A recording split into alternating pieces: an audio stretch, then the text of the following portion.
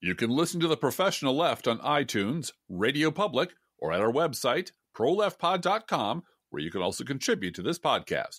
There's a PayPal button at our website, or you can mail us a letter and or contribution at P.O. Box 9133, Springfield, Illinois, 62791. This is the podcast for October 18th, 2019.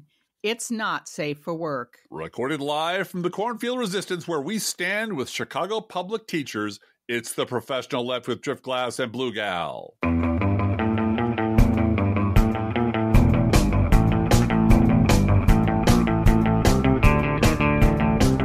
sure do. Yes, we do. Go teachers' unions. Mm-hmm.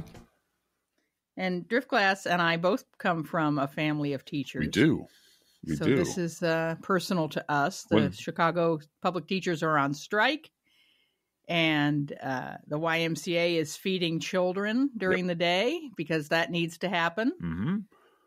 And the reason I found that out is Donald Trump's Dallas rally last night decided to warm up the crowd by playing YMCA. Yeah, odd choice. The Village People song, gay anthem, and everybody dancing along to that one. And I know that's a popular dance and song at baseball games and so forth, but sure. In the midst of a Trump rally, it was pretty jarring. But go teachers unions, and you know what they're asking for, like a nurse in every school. Yeah, crazy stuff like that. Yeah, not unreasonable. Well, not unreasonable. I mean, my mom and dad were school teacher and principal. They got divorced. He married a principal. She married a teacher. My sister was a teacher. My former brother-in-law is a teacher. I swore a mighty oath I would never, ever, ever work for the government or become a teacher.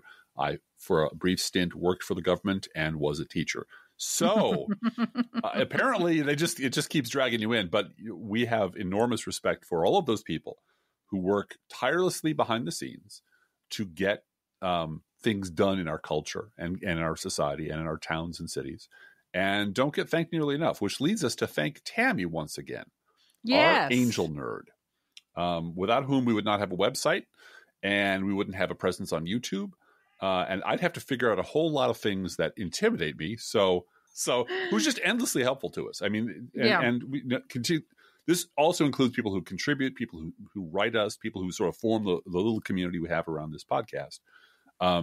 We really do thank you all for making us possible. I mean, we'd still be having this conversation regardless of the microphone being present, because that's who we are. We would. But without you guys and without Tammy, people like Tammy, we just wouldn't have a podcast. And that well, and without the people who donate $5 a month to us on PayPal, we wouldn't pay our electric bill. So literally, it's literally that. It's just that simple. This is our job. I mean, we have a lot of jobs.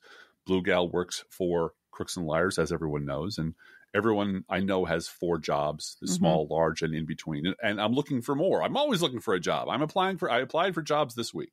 Yeah. But this is definitely a job. We enjoy doing it. We love doing it. But it's labor, and we are strong believers that labor should be rewarded. Right. The worker is worthy of their hire. So yes, we appreciate you and thank you. This was quite a week. So what we're going to do, we're going to do things a little bit differently. We're going to start today with our news roundup and discuss it as we go. Yeah. And then when we get done with that, we'll highlight a few themes that we want to talk about this week and get things It's hard to do. I mean, part of what we try to do, as regular listeners know, is not just cover the news that happens during every given week, because there's just way too much to do, but put our arms around it as far as we can and give you context and vocabulary for understanding where you are in this big ocean, that there are landmarks you can look to and things you should look for. And that's, I think, the value we add to the conversation that all of us are having all the time. Well, and unlike what I see on the conservative side of things, and yes, I'm biased. Yes, I am too. My sense is that our progressive friends are not in this to win something against conservatives. No, we're not here. This isn't a baseball game or a sporting event of any kind. We're not here to own anybody. We care about people, and we care about the future of this country, and we care about our democracy. And so what I see and what I hear from people who write us is that the impeachment of Donald Trump, while we all agree it has to happen and his removal from office has to happen, Right. it's still very upsetting. And it's not upsetting because we love Donald Trump. Obviously, we don't. But it's upsetting because it's happening to our country and our democracy. And Donald Trump is happening to our country and our democracy. And all of that is upsetting. And so I get it when Nancy Pelosi says, yes, I'm praying for the president. I'm praying for our country. I want stability. And I don't want any harm to come to anyone. But at the same time, our democracy and our Constitution demand that this criminal be removed from office. That is a painful process. And that's a painful process for anyone that cares about America. Well, and people were not kissing in Times Square on VE Day because they liked World War II. Right. They were kissing because they were thrilled that it was over or coming to a close. They were incredibly relieved. And it is long past time to pick a side. Yeah. I mean, if you want to call it tribalism or partisanship, go right ahead. One party in this country has tied an anvil around the throat of our country and is trying to throw us off a cliff. And the other party is trying to stop them from doing that. And if you want to stand aside and try to be morally neutral and say, well, both sides, then you're part of the problem because we need all hands on deck. And yes, we're on the side of getting untied from around the throat of the country and keeping the crazy people who are trying to wreck this place and think Donald Trump is the second coming of the risen Christ from doing any more harm than they've already done. Yeah. And getting them electorally neutered to the point where they can't break our country anymore. And while we try to fix it, let's not do a repeat of the Obama administration. While we were trying very slowly, a painful inch at a time to fix the problems, they were free to sabotage and slander and destroy and limit and stab in the back. No more of that. No more of like, we're just going to let them off the hook this time because there's so many fires to be put out. No.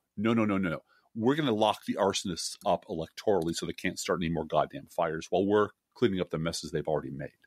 And I'm grateful that this movie that's coming out, Harriet, about Harriet Tubman, I hear good things about Harriet Tubman. She's popular and she does a lot of good stuff. Yeah. But, underappreciated really these days. It's an important lesson for us, I think, as white people. Yeah. I'm going to talk about myself as a white lady for a minute. A lot of us are thinking or saying I've seen a lot of us saying on Twitter, I want to go back to the time when I could be bored with politics and not have to think about it every single day and be in a panic all the time. And when was that? Yeah. And Black women are going, yeah, really? Really? You think politics is something that you just can kind of step away from and go garden for a while? Because that's not how life is for those of us in the minority or people that are being oppressed. Don't get that opportunity. Right. And so this lesson from Harriet of she got out. She got out and she escaped and it was hard and she got out and she was done with slavery. And the first thing she said was, don't raise my taxes one nickel. Right? That's what she said. Those were her priorities. She said, look, I stopped paying payroll taxes in January. Yeah, right. Medicare for what? First thing she did is turn around and go help others. She went back. Right. She went fucking back to a land that wanted to enslave her. Yeah, or kill her. And kill her. And she turned around and went back into that battle. And that's what we're going to have to do.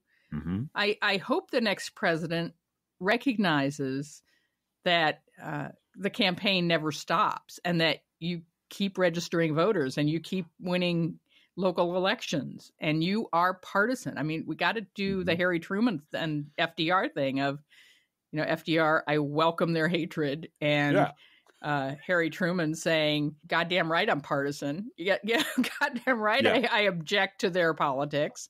And that's what he said in public. What he said in private is poor Bess. Yeah. She had a lot of work to do just to get him to say manure. Just to say manure. You know how hard I had to work to get him to say manure. Get him to say manure, right. Yeah. And then the other thing I wanted to report this week in family news. First of all, Junior Dude turns 21 on Monday. Yes, he does. That's where we're at, is I now have a 21-year-old son. And it's the end times, honey. It's the end times. Let's just drink all the booze and go to sleep. So happy birthday, Junior Dude. I had a chat this week with middle child, and it was during a time when there was just, nonstop Trump action, which is all the time, but something was going on this week. And I just turned to middle child, who, by the way, got her voter registration card in the mail this week because she gets to vote in the primary because she will be 18 in November of 2020. Right. And she signed her first petition. She signed her first to get Betsy Dirksen Londrigan on the ballot. So very, very excited for her. But I said to her, please don't allow your generation to elect someone this stupid. And she said, Mom, I can't promise that. But then she paused and she said, Republicans? No. No. But we might elect somebody stupid. But Republicans? No. I said, all right, that's good enough for me. She and her sister, the lack of tolerance that our children and their friends have for Donald Trump and the Republican Party and how they carry out what is happening with Trump to the entire Republican Party. I know that's the fish tank in which they swim here, but they've also come to that on their own quite a bit, which is why aren't they removing him from office? What a good question. And they also, youngest child's taking a current events class. I think I've mentioned this before. And she and her sister were talking about impeachment. And youngest child said, well, just because Donald Trump gets impeached doesn't mean he'll be removed from office. She said, with a great deal of authority. Yes. And middle child said, yeah, but it's a big old fuck you in the history books. And there's Mom on the couch knitting like Madame Lafarge going, yes, excellent. I do allow my children to swear at home. Well, they understand the nuances of the law and the Constitution, and they understand what a big fuck you means. Yeah. And I think that's pretty. What more can any parent ask for? No, exactly. Than to it's understand those a big old fuck you in the history books. Trust me, it's a good thing to impeach him. There are the rules. Yeah. There are the rules, and then there's all the important stuff.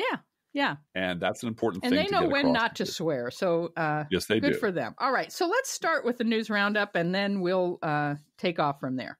Sure. Well, would you like to know about acting White House Chief of Staff Mick Mulvaney, who's a lawyer, soon to be by the fired? way? Who's definitely a lawyer, and who's soon to be fired? I'm guessing. I'm just speculating idly that he can't be long for this earth. He did confirm that Donald Trump blocked military aid to Ukraine to force Kiev to investigate his political rivals. He called the quid pro quo exchange, quote, absolutely appropriate, and that we do it all the time with foreign policy. And he said, I have news for everybody. Get over it. There's going to be political influence in foreign policy. Now, wait another beat. A couple of hours later, he walked it all back. Yeah, but the toothpaste was out of the tube. It's like perfect. And this is straight Nixon Vietnam. Oh yeah. Stuff. This is yesterday's statements are no longer operative. Yes, right. We're just going to pretend, and it is kind of heartening to watch the bottom of, not only the bottom of the atrocity barrel, because there's no bottom with Republicans, but how they have nobody left on their bench who is smart. No, who's good that's at right. anything. Everybody's quit. They're all fuck-ups. Yeah. And so you have this sort of, and you're going through your lineup looking for anyone you can throw in front of the camera who's not a complete embarrassment, and there aren't any left. They're all gone. They're all Mulvaneys. It's Giulianis all the way down. Yes, so, it's Giuliani's all the way down. Hey, this is breaking news that we missed last week, just by under the wire of recording. We had finished recording and this happened. And I always kick myself on Friday afternoons when we finish recording. Something like this happens. Attorney General William Barr privately met with Rupert Murdoch days before Shep Smith abruptly left Fox News on Friday. Smith's departure followed attacks by Trump on Twitter in recent weeks and months. He also fought with Trump allies on the air. And as you pointed out and quoted someone on Twitter saying, a $15 million contract isn't cut off like this. No, this is not normal. This is not how this is done. Yeah. This is not how this is done at all. Gordon Sondland, who thought being ambassador to the EU meant Europe and Ukraine, but that's not true. Gordon Sondland told the House impeachment investigators that Trump delegated American foreign policy on Ukraine to Rudy Giuliani. He said that he and other officials were, quote, disappointed by Trump's directive for U.S. diplomats to work with Giuliani on matters related to the Ukraine. He's pleading stupid. Yeah. And I don't think he's going to get away with it because I don't think the calendar agrees with him. I think he's just, at some point, you have to be willfully dumb to protect yourself and just pretend that you don't hear, daddy in the next room smashing the furniture. But he's a grown-ass man who paid $1 million for this job. Right. And there's no Well, he paid $1 million for a job and then went off and said he was in charge of Ukraine, which he's not. So this is the absurdity of everything he's saying is obvious. Mm-hmm. Yeah. Now, Fiona Hill, this is you, but didn't she play Lilith Fair a few years ago? No. But there are some kick-ass women kicking Trump's ass this week, and I'm very, very proud of my gender this week in that regard. Fiona Hill, the White House's former top Russia advisor, told impeachment investigators that Rudy Giuliani ran a shadow foreign policy in Ukraine that circumvented U.S. officials and career diplomats in order to personally benefit Trump. Hill served as the senior official for Russia and Europe on the National Security Council, and she testified before the impeachment investigators for 9 hours. Yeah, 9 hours, and apparently was mesmerizing. She told all. Rick Perry, on the other hand, who is now the former energy secretary, because he quit today, I believe, after saying he wasn't going to quit. There's a lot of that going on. I'm not quitting. I'm not quitting. I'm not quitting. Gone. Bye. And you have to assume this is just rats scurrying for the exits. And Dancing with the Stars is looking better and better as a repeat performance. Yeah. Well, and Perry said that he talked to Giuliani. He worked with Giuliani, who should have had nothing whatsoever to do with anything to do with foreign policy, since he is not a White House staff member and has not been vetted by anyone. He's just Donald Trump's personal fucking lawyer. He's his ambulance chaser. What he's doing out there calling plays on foreign policy is anyone's guess. It's all impeachable, by the way. Now, while Perry said that Giuliani didn't make any explicit demands, Giuliani did blame Ukraine for the Steele dossier and claimed that Ukraine had Hillary Clinton's email server and accused Ukraine of helping send Paul Manafort to prison.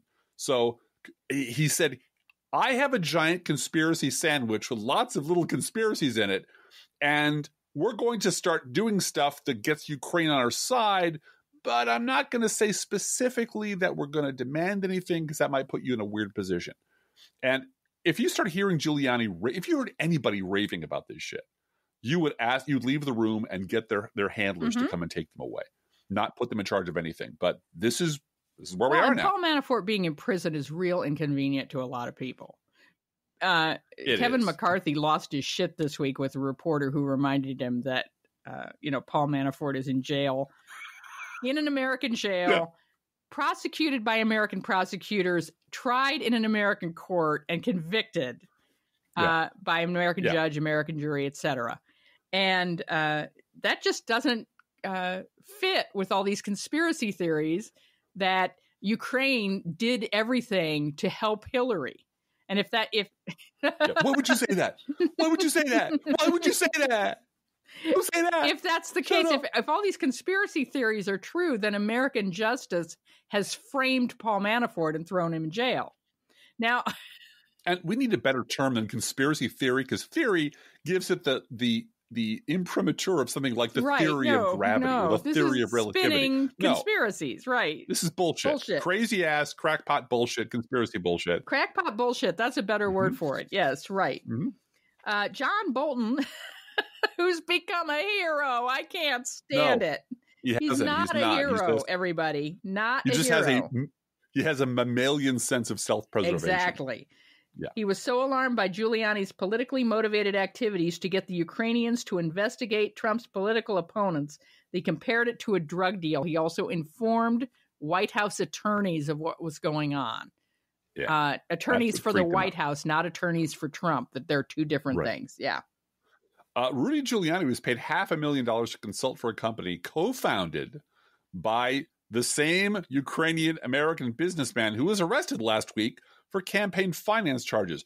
I would like to point out that I have never been paid $500,000 for anything. And his argument against that was, well, that's just a small contract. You don't need to worry about that. I get paid $3 and $4. My company gets $3 or $4 million contracts. This is nothing. Yeah, this is just small crime. I'm just doing small crime. Small crimes don't count. I'm America's mayor. I was just thinking. You said you've never been paid $500,000 for anything. We have never paid $500,000 for anything. Also true. Our house is worth a quarter of that. So no, never. My condo came close. But that was a lifetime ago. Yeah, Chicago condo. Mm-hmm. Yeah, all right. Yes, indeed. You didn't pay that off. No.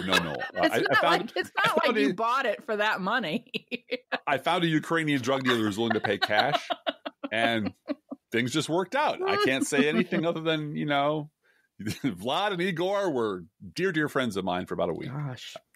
Today in lawless White House stonewalling, Giuliani won't comply with a congressional subpoena for documents related to the impeachment investigation. He called the impeachment inquiry an abomination and dared House Democrats to take him to court, saying if they enforce it, then, quoting Donald Trump all the time, we'll see what happens.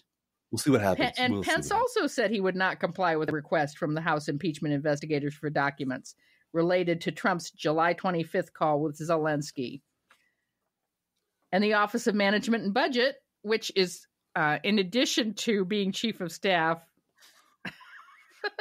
Mick Mulvaney also runs that. Mulvaney also running this thing. Yeah. Will not comply with a congressional subpoena over documents about withholding military aid to Ukraine.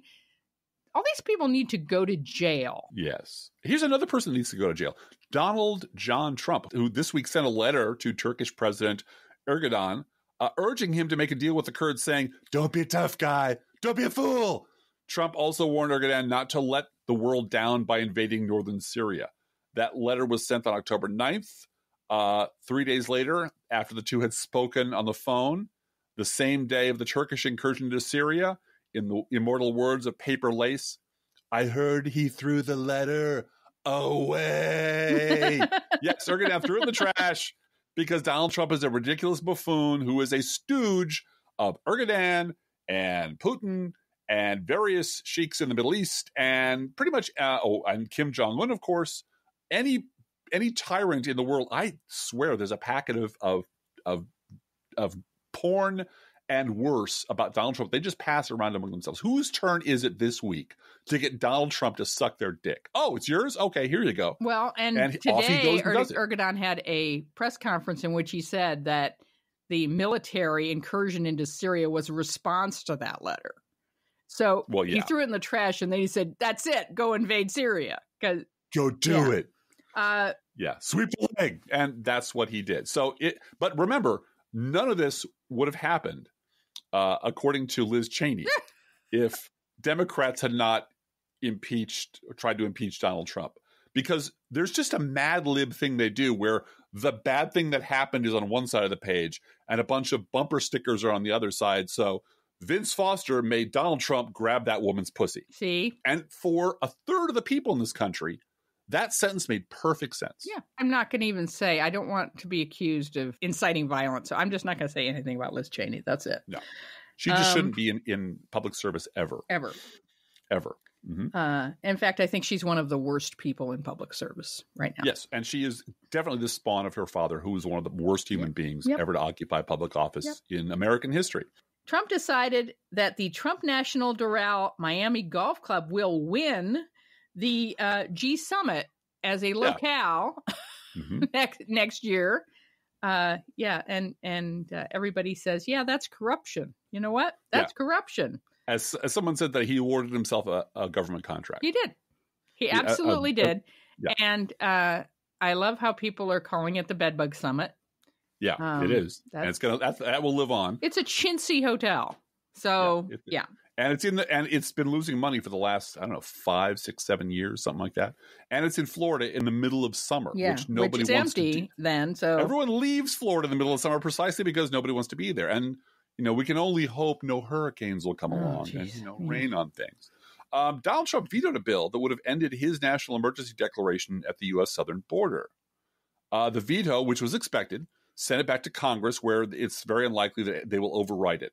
This is virtually identical to a bill that Trump vetoed 7 months ago. So he is, by God, going to continue declaring a national emergency along the southern border so he can loot the Treasury to try to build his stupid fucking wall. And federal courts are not friendly to this. So he's lying about this. Yeah. The proper answer, let's repeat it for those of you in the back. Yeah. The proper answer for every Democratic candidate when asked about how you're going to pay for anything is Mexico will pay for it.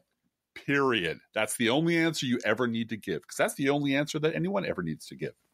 Hello, John Dean. The White House is conducting its own investigation. I love this. Yeah.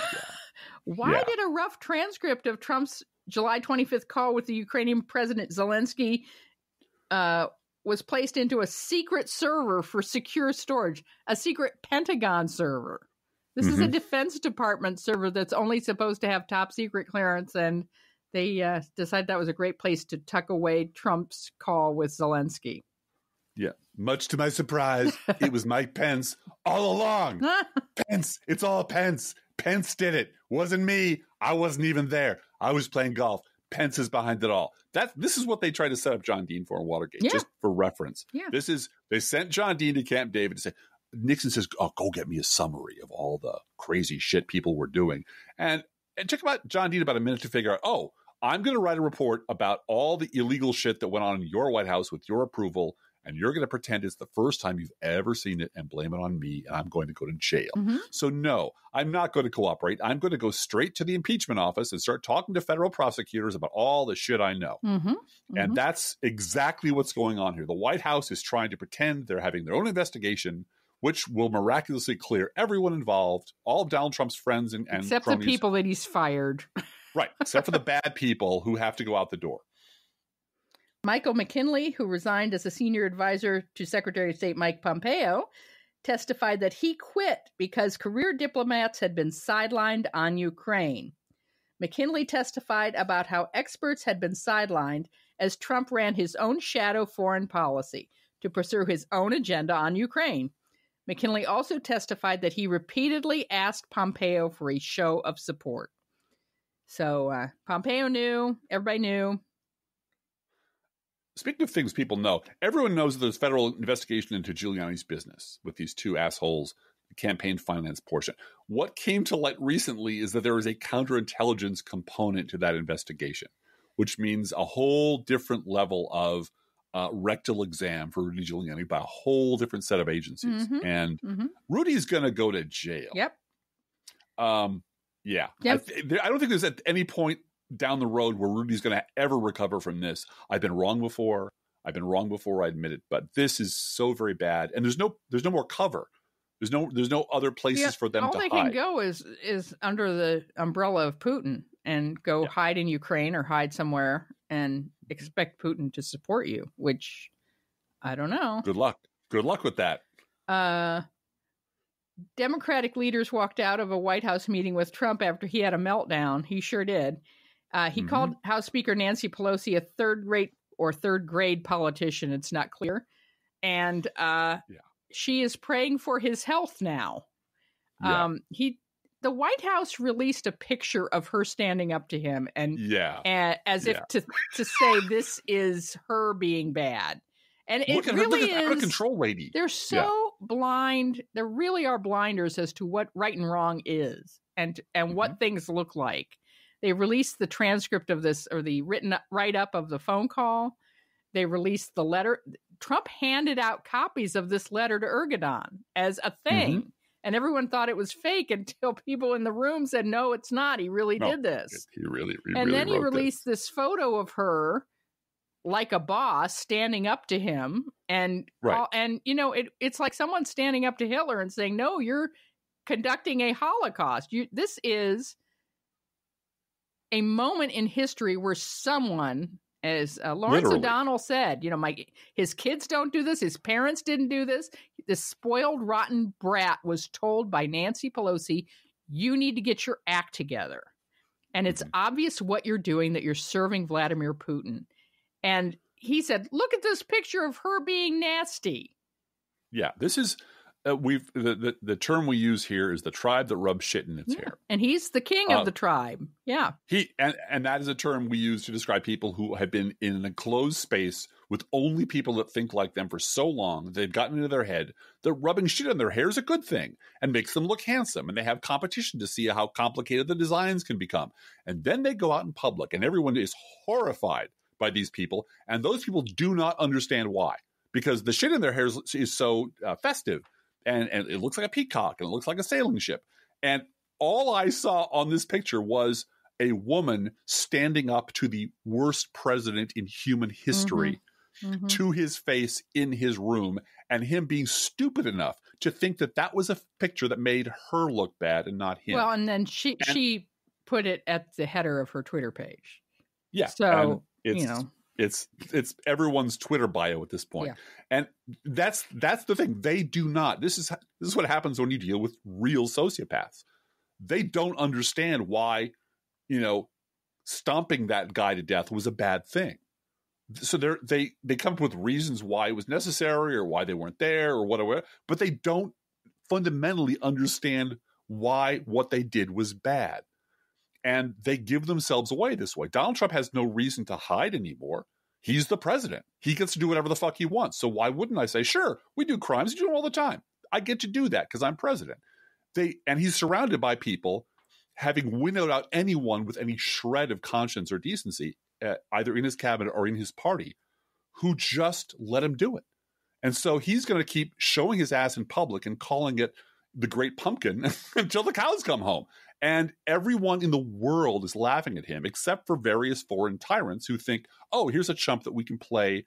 We can sell him the Brooklyn Bridge over and over and over again. And he's dumb enough to think he's making a deal. And his followers are so fucked in the head, so Fox News brain dead, that they will cheer him as he destroys them. And as I said before, they can be told by Sean Hannity to jump in a live volcano, and they would do it. And with their dying breath, they would blame Democrats because it hurts so much. And so let's get it off the plate that we can work with these people at all. We can't. All right, the Trump administration, according to ProPublica, the Trump administration has hired one lobbyist for every 14 political appointments it has made. That's 281 lobbyists, which is 4 times more than the Obama administration had 6 years into office. And they have former lobbyists serving most often in industries which they regulated. So they're hiring the worst of the worst. They're hiring the coal people to run environmental policy. This is build the swamp. Everybody out there, all of your little friends who are he's going to get rid of the swamp. No, he's creating a much, much larger, more insidious, more awful swamp into which we're all going to be sucked. And this from the Huffington Post: the Senate has advanced another Trump court pick rated not qualified to serve. Since Trump became president, Senate Republicans have confirmed at least 4 lifetime federal judges who earned, quote, not qualified, unquote, ratings from the American Bar Association. For context, in his entire 8 years in the White House, President Barack Obama didn't nominate anyone to be a lifetime federal judge who had earned a not qualified ABA rating. Of course he didn't. The acting Secretary of Homeland Security, Kevin McAleen, who has been in the job 6 months because the last guy quit, has now quit. And that's Kirstjen Nielsen. She quit, right? Yeah, I'm sorry. The last person. And this is the 4th person to serve and quit in that post under President Stupid. 4 secretaries of Homeland Security in 3 years. Yeah, come and gone. Because he's a monster and he wants them to do monstrous things. And all of them are terrible people, but apparently there's a limit beyond which even the worst of them won't go. And he wants them to go. And he also now wants them to commit crimes and go to jail for him, which a lot of people are not willing to do, it turns out. The Trump administration proposed allowing logging on more than half the largest intact temperate rainforest in North America. Trump instructed federal officials to reverse long-standing limits on tree cutting in Alaska's 16.7 million acre Tongass National Forest on the grounds that it would boost the local economy. Oh, yeah. Brother. Yeah. All right. Because tearing it all down and setting it on fire is good for everybody. Economy. Yeah. So this was the week when we had the debate. Yes, we did have a debate Tuesday night. That's right. Yes, we did. And we have decided collectively, I'm not sure if you and I agree on this, that insomnia was the biggest winner of all. Followed by, and the second biggest winner of this debate was the biggest Beltway lie of all, the brand new Beltway lie. That, and this is, you will spot this everywhere. This is now the new lie. It goes hand in glove with all the old big lie, which was both sides do it. And that is that the GOP was a healthy, sane, and not at all racist party until suddenly and with no warning, it went completely insane in 2016. That is absolutely the new Beltway media party line. And anyone, in addition to that, or as a corollary to that, that the number one qualification one needs in order to be a Democratic president is the ability to work with Republicans. Yes, that's right. If you don't have that, if you're not qualified to cross the aisle and kumbaya with Republicans, you don't get to be president. And this is exactly the standard they set for Barack Obama. Yeah. It was a total failure because the Republican Party just said, no, we're never going to cooperate. And no matter what you do, no matter how far to our side you bend, we're never going to cooperate, and the media will never hold us accountable for it. This week, Mona Sharon, right-wing crackpot, intellectual Mona Sharon, said on Twitter, I have a really devastating column I'm writing about Elizabeth Warren, but first, it's pretty clear Donald Trump has to go. Yep. Which exactly parallels David Brooks's column today, which I'm not going to go into, which was, I suppose we're going to have to vote for Elizabeth fucking Warren, even though she's a disaster and she'll ruin the country and she'll destroy everything and she'll make your kids gay and she'll let those crazy liberals who are into cancel culture come after your religion because they don't tolerate any religion but their own or any culture but their own. She's going to take all my stuff. You're going to take all my stuff and give it to poors. I suppose that Donald Trump being a traitor and wrecking the country is marginally worse than that. Of course, what Democrats should do is nominate someone who makes me happy. Right. My perfect candidate, because this David Brooks's perfect party, remember, was the McCain-Lieberman party. Yeah. Yeah. He's always they would never touch his stuff. That's for sure. Right? Exactly. That's going back to the bad old days when Ned Lamont was displaced by Joe Lieberman in the Democratic primary for the Senate. And David Brooks lost his mind. He sure did. And wrote a whole column about how the Tom DeLays on one side and the Netroots Tom DeLays on the left are equally evil and bad and tribal and awful and terrible. And he hasn't changed his fucking tune in 20 years. Well, and Media Matters has a post today about measuring the number of times, not just Fox, but CNN and even MSNBC. Oh, yeah. Talk about the Democratic Party moving to the left and never, ever mentioning how far right the Republican Party has moved in 30 years. Oh, yeah. So there's some karma going on with the Republican Party this week in terms of their bitching about the process of impeachment and how dare you subpoena people without our permission and subpoena witnesses without a full vote of the House? And why won't you let Louis Gohmert into committees that he's not a member of? And it turns out that nearly all of these rules about subpoenaing witnesses are written by Republicans. And they were written during the Clinton years, right? Yeah, because they wanted to harass Bill Clinton. You said Bill Burton with a... Bill Burton subpoenaed over 1,500 witnesses at a cost of $35 million during the Clinton presidency. And he did that they changed the rules so that he would not need a sign-off by the minority lead on the committee in order to subpoena a witness. And so he could subpoena 1,500 people. Mm-hmm. And then when he left, when Bush became president, when W became president, the next Republican chairman of Bill Burton's committee subpoenaed 3 people from the Bush White House. Yeah, because everything's cool. 1,500 versus 3. So all of these rules about subpoenaing witnesses were written by Republicans. And furthermore, I loved Adam Schiff's letter this week, which he released to the public. Did he say, don't be a tough guy? Don't be a tough guy? Don't be a tough guy! Exclamation point. Yeah. No, he said, look, we are having to conduct an investigation here. We do not have a special prosecutor or the Justice Department helping us with their notes and their investigation. We have to do this ourselves. Mm-hmm. And in order to make sure that one witness is not hearing the testimony of yesterday's witness, we have to keep these testimonies separate and confidential.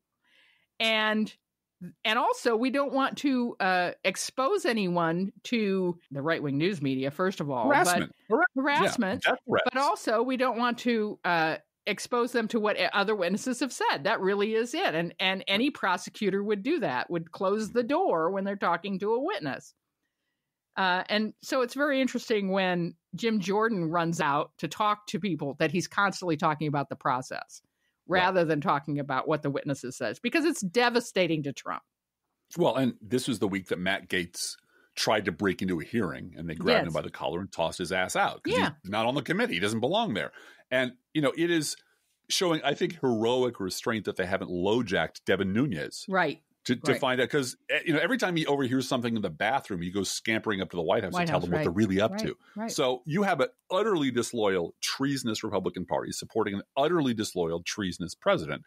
And you have this Democratic Party trying to conduct actual constitutional oversight in the shadow of a party that does not believe in the Constitution or oversight at all, except as weapons when Democrats are in power.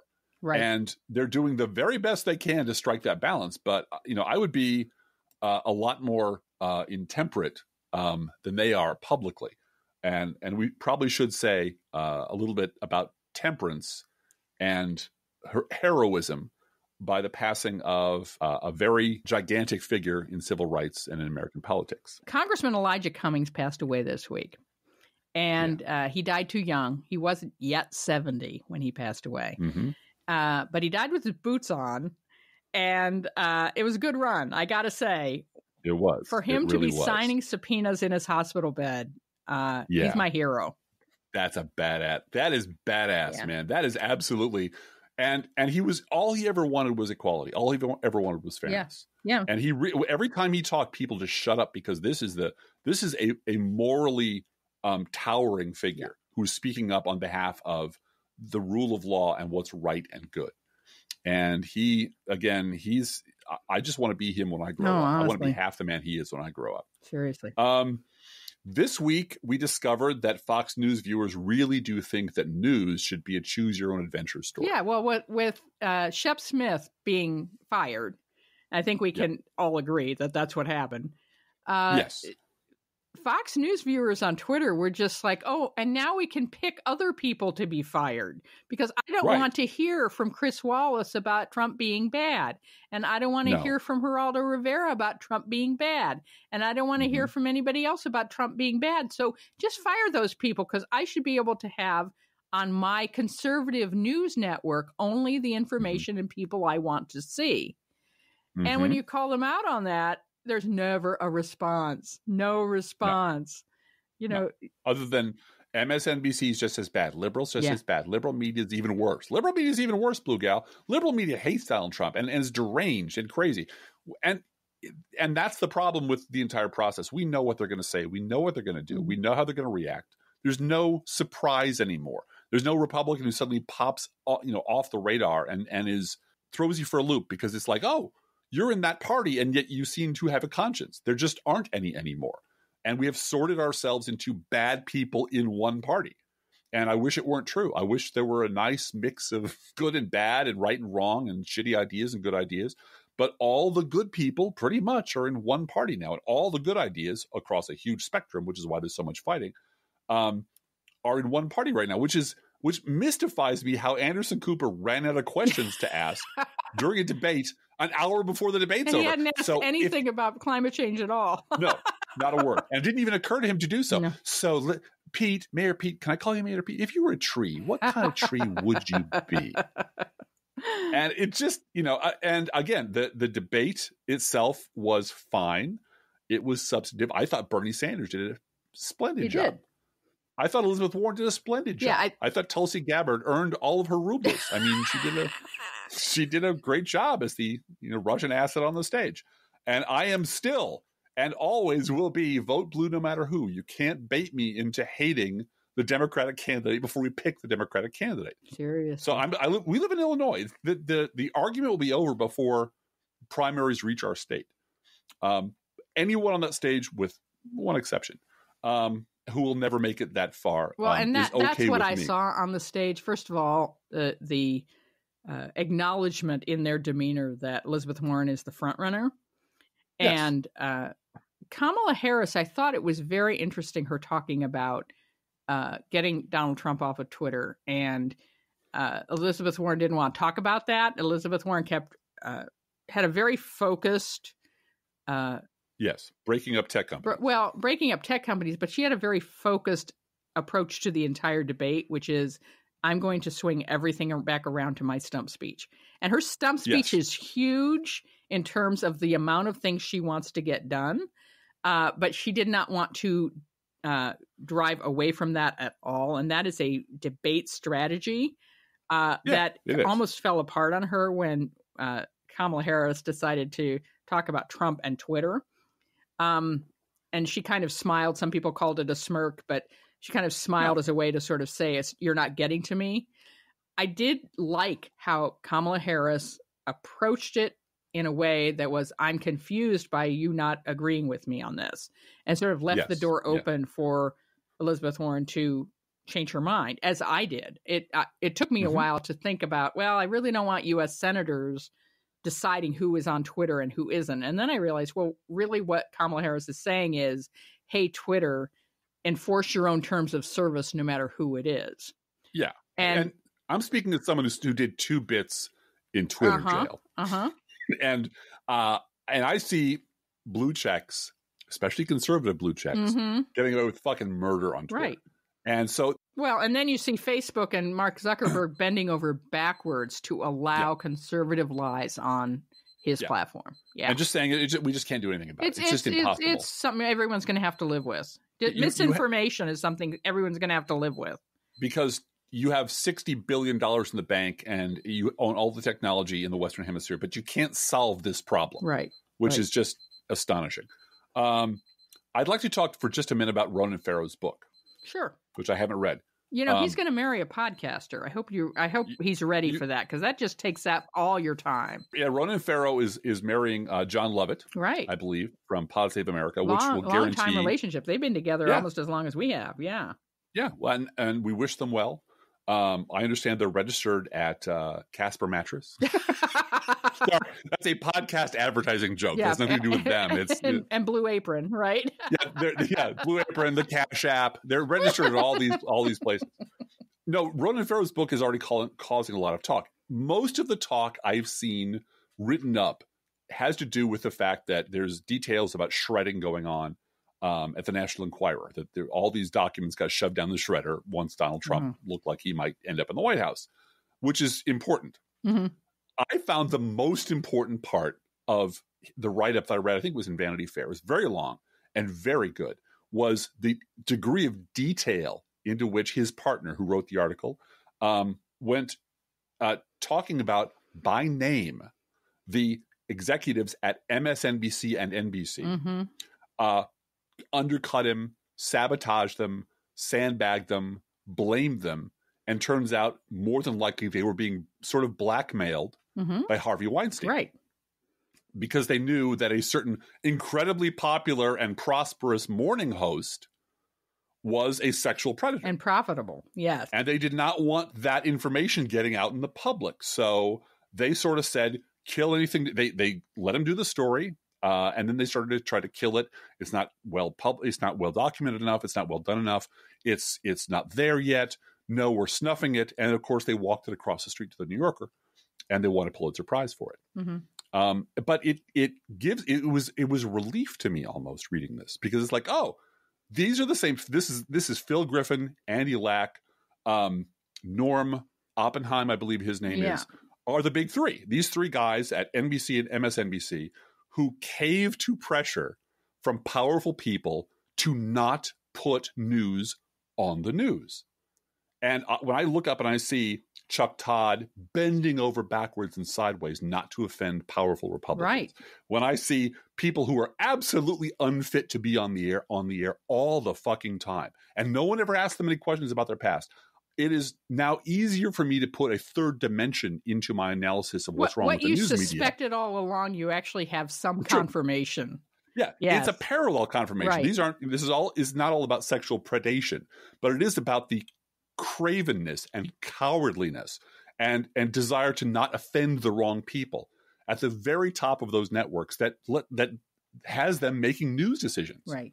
That are not based on the merits of the story. Are based entirely on it will embarrass my friends. It will cost me money. And that is how people on my long list of pundits who should never be allowed on the air are on the air. These people don't wander onto the stage. No, right. Don't wander on the set.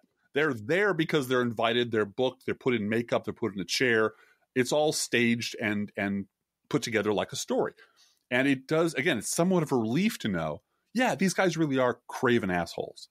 Yeah. And they really will kill the most important story in decades simply because they're terrified of what some powerful person might do. Yep. And you have on our notes, bravo, Chris Hayes, for actually reporting on NBC, reporting on his own hand that feeds. This is something that we have begged people to do. Mm-hmm. When Rachel Maddow is talking about how the hell can you put Paul Wolfowitz on the air, my answer is, why don't you go down and talk to Bill Kristol?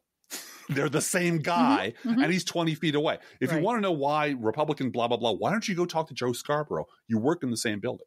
And if you're not willing to report on obvious abscessing pustules in your own organization that we can all see, what else are you not telling us? And the answer, of course, is that, well, the guys who run the place are chicken shit liars who kill stories. To protect their rich friends, yes. Or to be blackmailed to protect their rich property in Matt Lauer. Right. Surprise, surprise.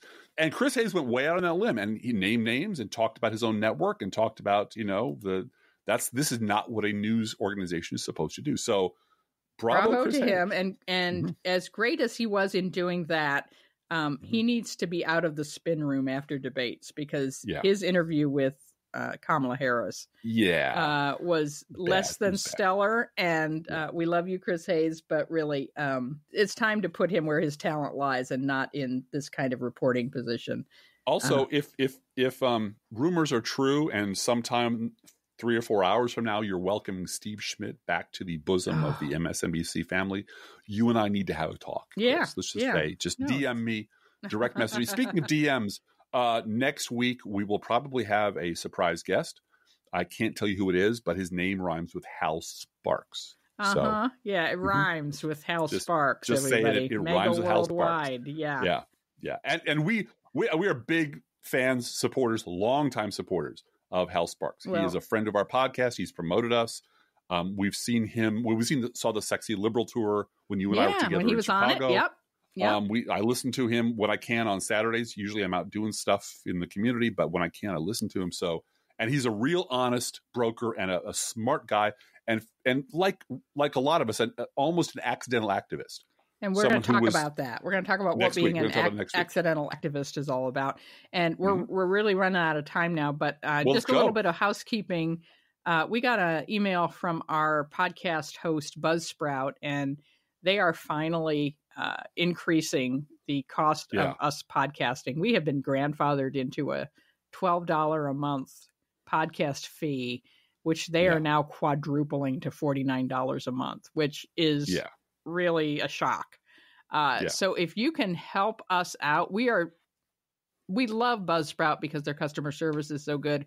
We have 516 episodes now with this one on their servers permanently forever. That base is included in that price of all of the bandwidth that we're taking, holding on to our archive is part of that. So, but it is going to we're going to have to figure out what we do with Science Fiction University. I was going to start another account with Buzzsprout and have a totally separate podcast world for the Science Fiction University one. And since we now have unlimited space essentially on Buzzsprout for this huge amount of money, we may just have to put everything together, which means you're going to get, if you're subscribed to us on iTunes, you're also going to get Science Fiction University at no extra button pressing. So, which isn't the worst thing. We'll see what happens. We'll see how that goes. At any rate, we're grateful to you for your support, and as I said, there's a lot of housekeeping to do to figure out what we're going to do next on that score.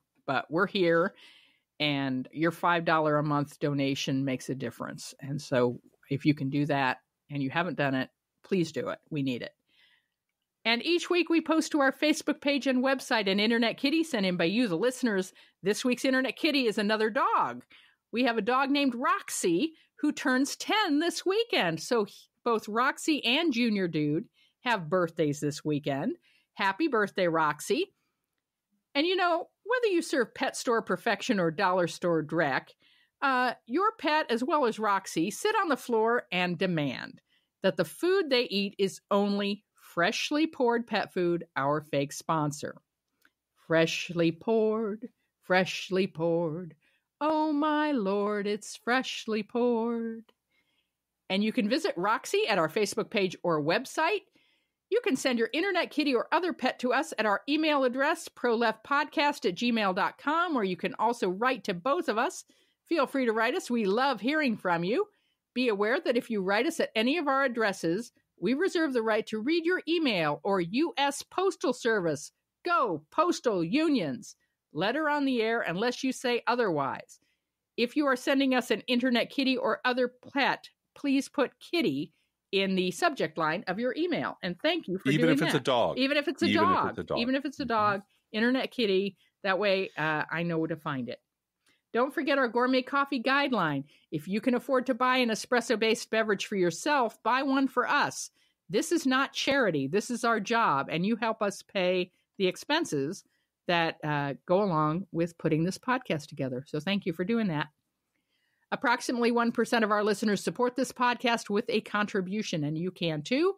See our website, proleftpod.com, for details. Our PayPal, postal address, GoFundMe, Patreon, everything is there at proleftpod.com. Please share our show on social media, and thank you so much for doing that. Hey, Driftglass, how are the Internet Kitties doing this week? Oh, Blue Gal, the Internet Kitties are shocked yet delighted to be on the short list for Rudy Giuliani's defense attorney. Let's think about living. Let's think about loving. Let's think about the hooping and the hopping and the bopping and the loving, lovey-dovey. Let's forget about the whine and the crying, the shooting and the dying, and the fellow with a switchblade knife. Let's think about living. Let's think about life. The Professional Left podcast is recorded under a Creative Commons license. Copyright 2018, DGBG Productions Incorporated.